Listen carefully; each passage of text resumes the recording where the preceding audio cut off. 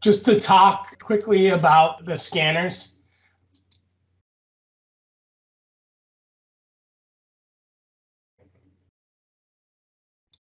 I have to log into the scanner, so they will go off of permissions, user permissions within Business Central as well.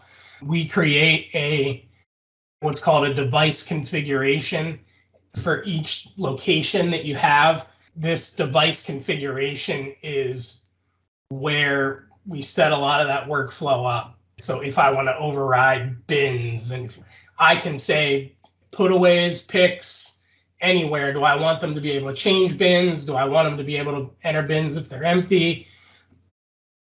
We can also configure printing as well. So if you have item labels that you want to print, typically when you receive, we can design those item labels to print whenever you're doing the receive on the scanners. So we can control by location exactly how you want those scanners to function.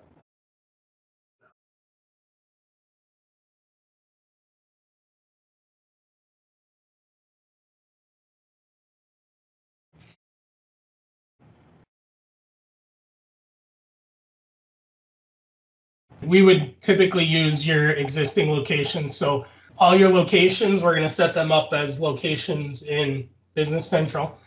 So here's like my Pittsburgh location. So the location in Business Central, there's 3 levels. So this is directed, put away, and pick, which means essentially just warehouse managed. So that means I need to also create bins for this Pittsburgh location as well. So we're going to create underneath my warehouse location, we create what's called zones. So you can see I've got an assembly zone, a cross-docking zone, a bulk zone, a fast pick zone, all the different areas of your warehouse.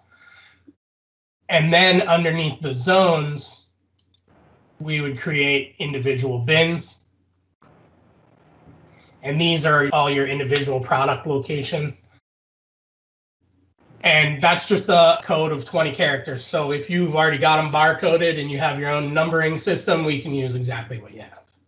So bin type, like overstock is usually what's considered a zone. So we might have like an overstock zone. All those zones can be ranked. And then the bin type is just saying what I'm allowed to do within that zone. So you can see I have some zones that are pick. That means I'm only allowed to pick product out of that zone. If you look at like this zone that's called QC, I called that QC because that just means I'm not allowed to do anything to it. I can't receive into that zone. I can't ship out of that zone.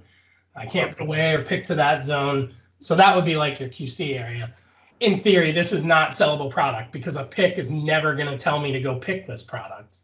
But if I were looking at overall inventory, it's part of my inventory.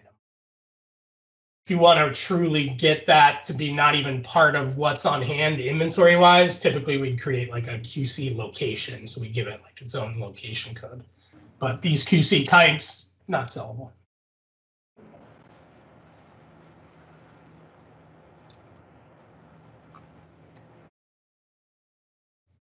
Also, when I'm setting up these warehouse locations, so this put away template, I can assign to specifically to a location. We can assign these put away templates by item as well. So if you have different items you want to treat differently when you're putting them away, we can do that. But the put away template really is the brains of the system of how we're going to put the product away. So for my put away template, I'm saying, I want you to check if this item has a fixed bin, the same items in the bin at the same unit of measure. So it's trying to match products up and put them away close to each other. And then we get a little less restrictive as we go down. So Business Central tries to satisfy all these requirements. And if it can't, then it jumps down to the next level of bins.